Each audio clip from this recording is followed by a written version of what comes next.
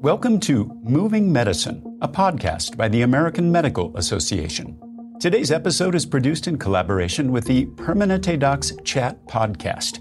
The host, Dr. Alex McDonald, talks with AMA President-Elect Dr. Bobby Mukkamala about the nation's overdose epidemic. Dr. Mukkamala is an otolaryngologist at his solo practice in Michigan and serves as chair of the AMA Substance Use and Pain Care Taskforce. They'll discuss the latest data, system-wide steps to create change, and clinical strategies that can help physicians balance pain management with addiction prevention. Here's Dr. McDonald.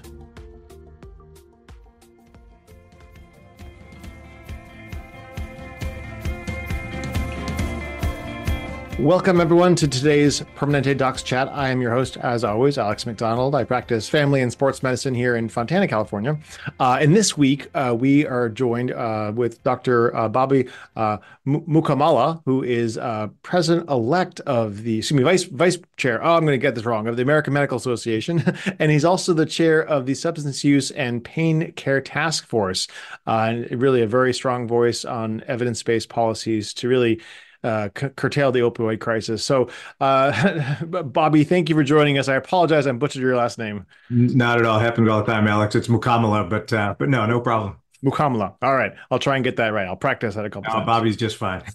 Well, thank you so much for joining us. If you have questions, please drop those into the Q&A box. We'll try to get to those, as many of those as we can live. These are short and high yields, so we really want to kind of get those questions in early. So Bobby, let's start by telling us kind of who you are and what you do. Sure. Yeah. Thanks, Alex. I'm a private practice otolaryngologist here in Flint, Michigan. It's the town that my parents moved to from India back in 1970, and I share this home office and my office with my wife Nita, who's an OBGYN, sort of an odd combination of ENT and OBGYN, But as you mentioned, I'm serving as President-Elect of the American Medical Association. But before that position, I had the honor of serving as chair and continue to serve as chair of our work related to substance use disorder and pain care. A lot of people sort of question, why is a otolaryngologist sort of in this role as chair of this work related to substance use disorder? And I think some of that reason was that, many years ago, I got my X waiver to prescribe buprenorphine.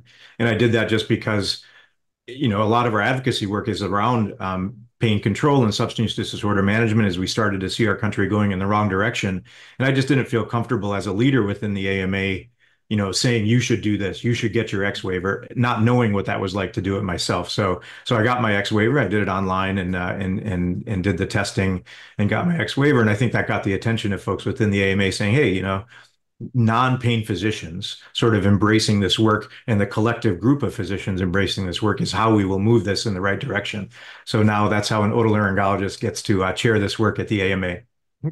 Great. No, and I love that putting your money where your mouth is, so to speak, or leading by example I think is so important. And as a physician, especially, and a leader in the leadership role, that's so valuable. So thank you. Mm-hmm. Absolutely. Well, let's start by kind of telling us kind of where we are right now with sort of the opioid crisis. And, there is some glimmers of good news this year. We are still past 100,000 overdose death this year. But can you talk about kind of where we are in the opioid crisis, and are we making progress? Yeah. I mean, absolutely. The latest news is great. With fewer deaths, approximately 10,000 fewer deaths, clearly we're going in the right direction. What's a little interesting about the latest data is that we're still not sure why, right? Is this because of efforts? Is it because of conversations like this? Is it because of naloxone? Is it because we are decreasing the amount of illicit substances that are coming into this country? Is it better treatment? We don't know yet. But, what I would say is that we'll take it. Right, that's 10,000 more people that are alive today than would have been had we not had this change in trajectory. And so where we are is a step in the right direction, but there's still a ton of preventable deaths related to opioids. And so, the first thing to do is sort of we have an obligation to do better, right? We shouldn't just say, okay, we're going in the right direction, we can take our foot off the gas. We need to continue in this work, because otherwise, especially when we don't know why, this could go easily in the wrong direction, right? Next year's statistics could be worse. And then the other thing is that, the majority of these deaths, the vast majority of these deaths, 80% are due to illicit fentanyl. I mean, that's been the case for years, right? And now, in addition to that, cocaine and methamphetamine sort of surpassing prescription opioids as far as the cause of these deaths. And it's been that way now for many years. But yet the focus seems to continue to be on prescription opioids. There's still so many programs and hospitals across the country sort of looking at prescription opioids and trying to sort of restrict how many opioids we write for our patients. And there's a consequence to that, right? So patients with real pain are suffering with pain. That's why our task force that used to be sort of pain management and substance use disorder separately is actually the substance use disorder and pain care task force. So what we do over here to sort of try to decrease the burden of substance use disorder isn't leaving people out in the cold, so to speak, as far as their pain management goes. And so that's why it's critical to have that conversation in the same room so we know what the consequences of those things are. Yeah, that is such a great point regarding, there's so much emphasis, especially for us as physicians, to, prescribe for opioids and to minimize even initial refills or don't even start it. But the fact that so much of this is really coming from sort of the illicit use and the use disorder kind of, I don't want to say population, but that being the bigger challenge. And then to your point also about sort of the unintended consequences, I've one of my colleagues here who practices hospice and palliative medicine is having a trouble getting opioids for his patients who are on hospice and palliative. And so we're having to struggle we sort of have a limited supply of these medications because of sort of manufacturing restrictions. And now we're having to sort of choose, okay, can we give these medications for kind of acute pain? Do we have to save them for those who have palliative and hospice? And it brings up a lot of ethical challenges for those of us who practice on the front lines. Yeah, absolutely. It's just so interesting that, there was a time and there was litigation associated with pharmaceutical companies sort of, pushing opioids, right? I mean, I remember people coming to my office when I first started my practice talking about the latest narcotic pain medication for post-tonsillectomy pain, right? A really rough procedure to recover from, and talking about how the opioids that they have aren't addictive. Right? And now we know how wrong that was. And so to go from that point to now, for those patients that are in pain, for those same post-tonsillectomy patients, to have to go to 3 different pharmacies in the Flint area post-op, trying to get a prescription filled and not having it be in stock because we use a liquid narcotic pain medication for adults after tonsillectomy. And it's just really hard to find. And so now they're back to crushing tablets and things like that. And so we've gone from one bad situation to another bad situation where patients with pain, acute pain, post-surgical pain, are struggling in the way that you described, in addition to people with chronic pain. And having to ration that is just not where we should be, right? And that's exactly where people will seek pain doesn't just go away if you think it away, right? I mean, so it's something that needs treatment, particularly acute pain. And so in that situation, people will oftentimes use illicit substances to control that real pain. And that's not at all where we want to go. Yeah, and I guess that's sort of my next question is how much by limiting kind of the spigot on this side, how much are we kind of causing the flood over here? And you mentioned, can you delve into that statistic a little bit more, that the kind of 80% of illicit, or excuse me, that drug overdose are due to illicit, street drug use? Is that correct? Yep, absolutely. Yep. And so illicit fentanyl is the number one cause of that, right? And so then there's also, there's cocaine, there's methamphetamine, other sort of smaller segments, but, in xylazine. And so, I mean, it just seems like every year our pain care task force is always sort of looking at what's coming around the corner into our communities, right? What can we anticipate? And it's never a dull moment, unfortunately, because it's constantly changing what's laced with what, because this isn't, again, something that's getting dispensed 30 tablets in a prescription, cup that you're getting at the pharmacy. This is anybody's guess about what's happening in these communities. Right. And so it is illicit substances, but not necessarily something that with predictability, like, okay, if it's this color pill, it's going to be, this percentage. Rainbow fentanyl is something that was on the streets that's still on the streets, who knows how much fentanyl is in this stuff. And that's why, people that are trying their best to sort of recover from their substance use disorder and then have a relapse and then go out and use something are oftentimes at the highest risk of dying and overdosing from that because they just don't know what they're getting. Yeah, no, I think that's that's something I don't think we realize, and necessarily specifically those of us who don't work kind of in this realm in our everyday work. Again, as a family physician, I treat patients with pain and chronic pain. And I do use some opioids, but I don't really get a lot of exposure to the use disorder world in this in the kind of the ramifications downstream. Medicine doesn't stand still, and at the AMA, neither do we. AMA members are physicians like you who are shaping the future of medicine. Become a member today and join the movement. Visit ama-assn.org/movingmedicine.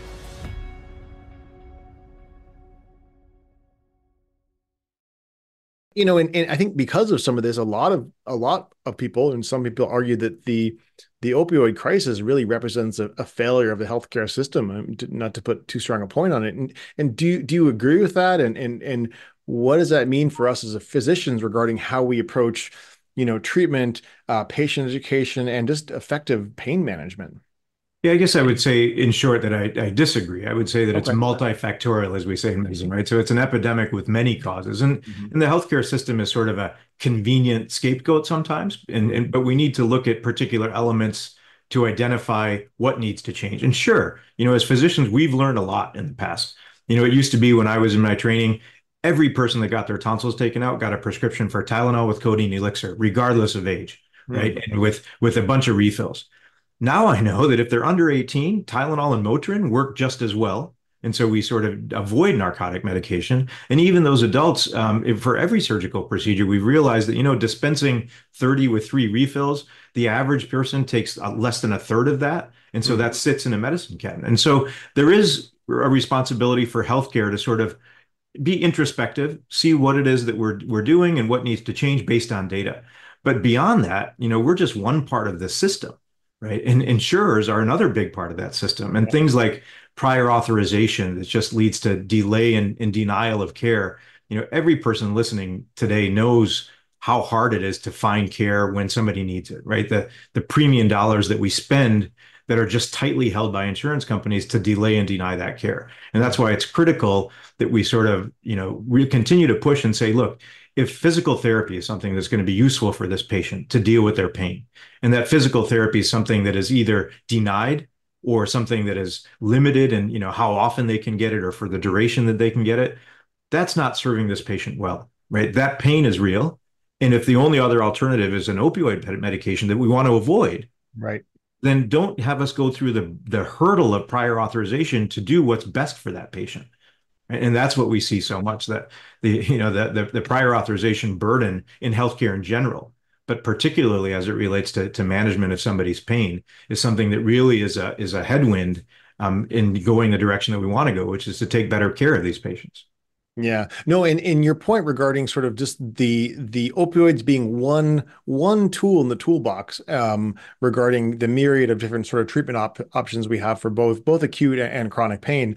I always tell patients that when I am prescribing an opioid, I kind of go through all the risks and benefits, and I say, look, this is part of a comprehensive pain management strategy. We need you on your SNRI. We need you on, Motrin and Tylenol kind of as first line. We need you on, perhaps like kind of some kind of a neuroleptic medication. We need you on physical therapy, and really making sure that we are using all the tools in our toolbox versus sort of just one, which can obviously have all these downstream consequences. And I think the word is getting out to physicians. But as you said, there's all these barriers to really making sure we kind of focus on non-opioids as part of a comprehensive approach. Absolutely. Like when the toolbox that's right in front of us that's unlocked has a Phillips head and a regular screwdriver, but what we need is a hex wrench and it's in a locked toolbox over there, that doesn't do us much good, right? And so the same way, if prescribing opioids is something that we can do, but prescribing physical therapy or other sort of pain care for those patients with chronic pain, a procedure, if that's something that has a hurdle to get to, right, and it's going to take months, this patient's in pain, right? It's not like a crooked nose that I deal with, right? Somebody that's been stuffy and can't breathe through the left side of their nose for years. Okay. Prior auth isn't great for them either, but it's not going to have the consequences of prior auth for somebody that is dealing with acute pain or chronic pain that is now waiting to get the appropriate procedure because of the burden of prior authorization. That's just not right.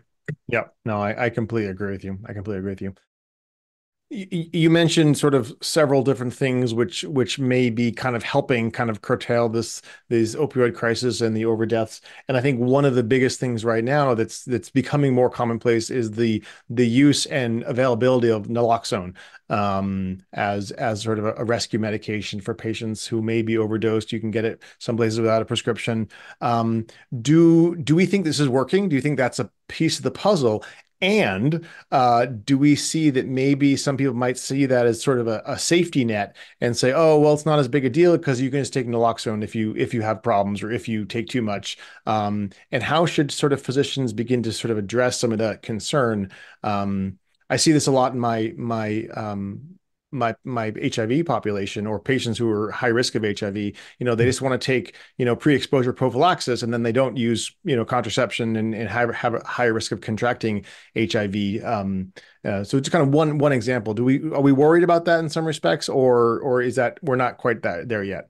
Yeah, I guess I'm not worried about that because naloxone, I mean, it's not a safety net. I mean, it's an evidence-based, time-tested medication that saved hundreds of thousands of lives over the past decades. And so the myth of reliance on naloxone is this kind of like the same myth that, seat belts encourage risky driving, right? Like I'm gonna drive poorly because I've got a seatbelt.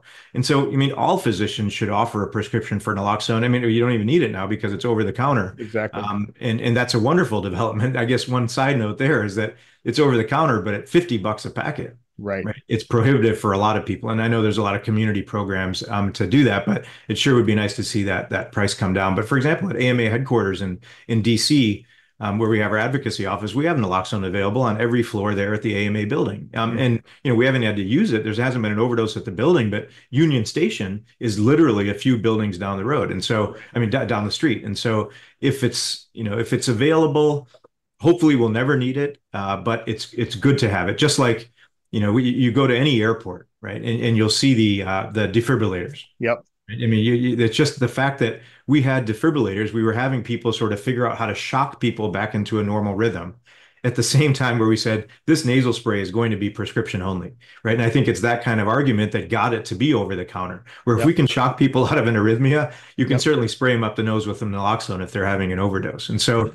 but getting back to the safety net thought and the inadvertent sort of encouraging use by having it be available, readily available. I mean, I would say that, does having an EpiPen available make somebody with a peanut allergy say, I'm just going to have that peanut butter and jelly sandwich, right? They just don't do that. Right? There's no way they would do that. And so in the same way, having Narcan isn't going to make somebody with a substance use disorder, right? An addiction, just say, oh, I'm just going to take it because I know I've got Narcan. It's good to have it for sure. Yep. But this isn't something that's like a choice. This is something that's a medical condition, right? This is an addiction. And so it's the dependence that needs to be treated. And I don't want us to get too hung up in thinking that having the naloxone available is going to somehow make them less likely to pursue a solution. There's a lot of examples now in emergency departments where, yes, we will save their life with naloxone and pray that we do. But instead of just sending them out the door, let us get them hooked up with something like buprenorphine treatment, right? Get them plugged into a clinic, hand them off, that warm handoff to the next person to receive them, so it doesn't become a revolving door of just saving their life with naloxone until we can't. Yeah. It's sort of, teaching them to fish versus giving them a fish is the example I use a lot of times with my patients, wanting to make sure that we give them the tools that they can then be successful and healthy and don't end up back in the emergency room or wherever they may end up being. Yep, absolutely.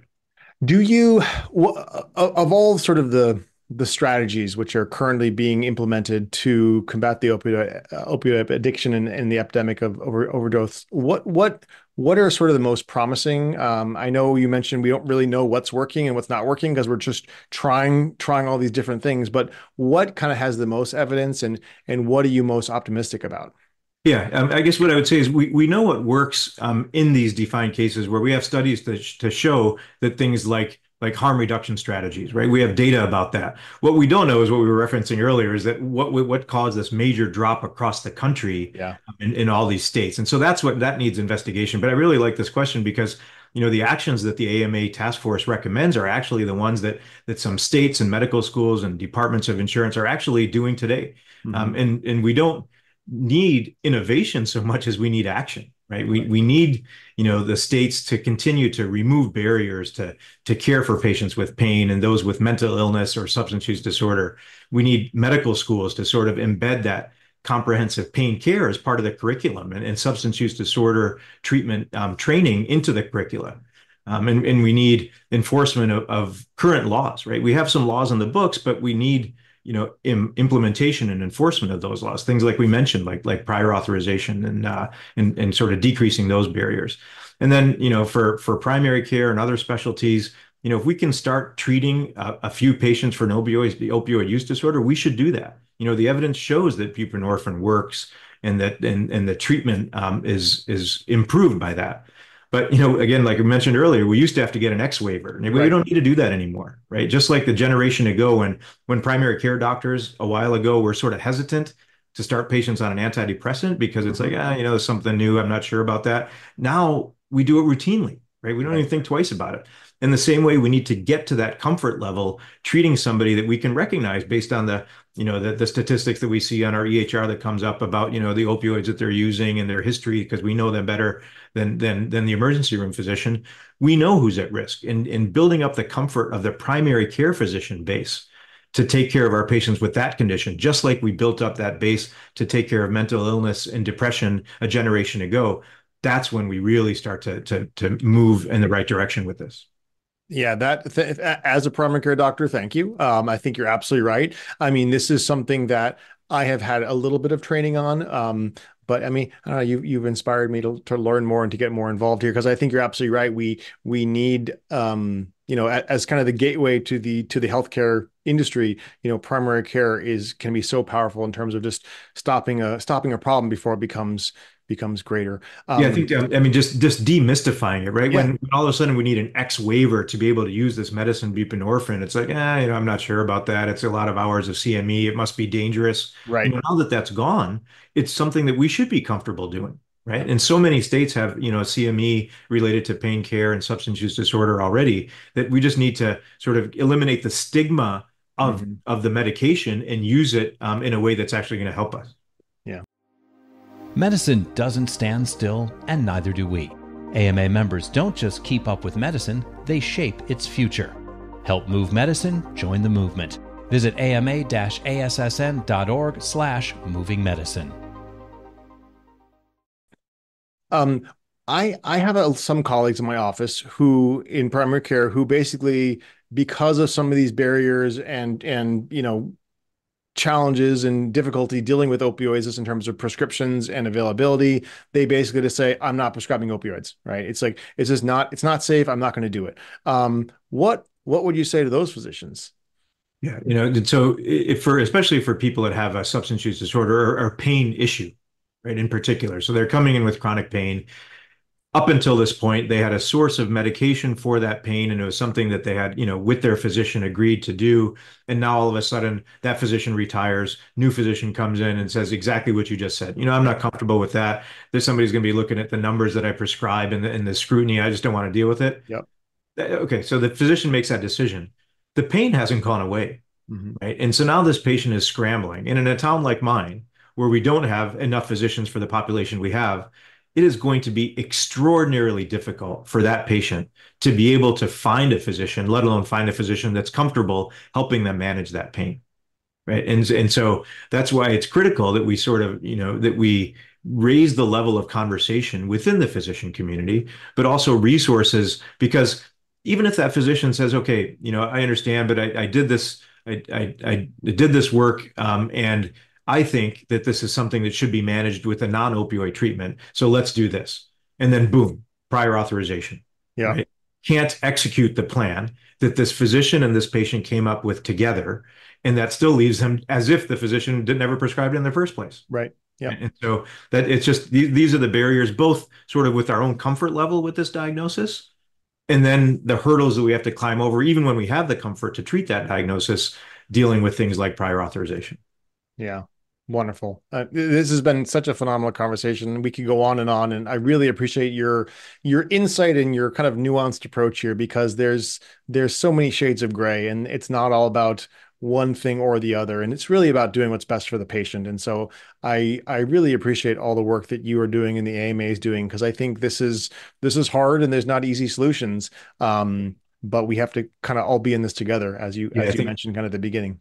Yeah, the stigma associated with this lives on. When we see a patient that's blue from an anaphylactic reaction, right, we have no issue at all jumping in and doing what we need to do to control that anaphylaxis.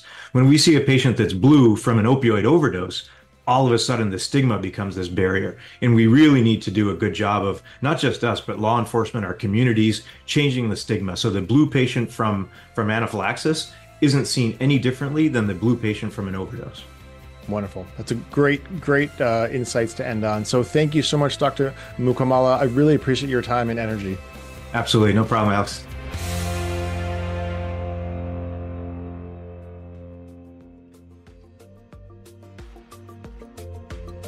Subscribe to the PermanenteDocs Chat podcast to never miss an episode and register to take part in upcoming live chats. Visit permanente.org/AMA Docs Chat.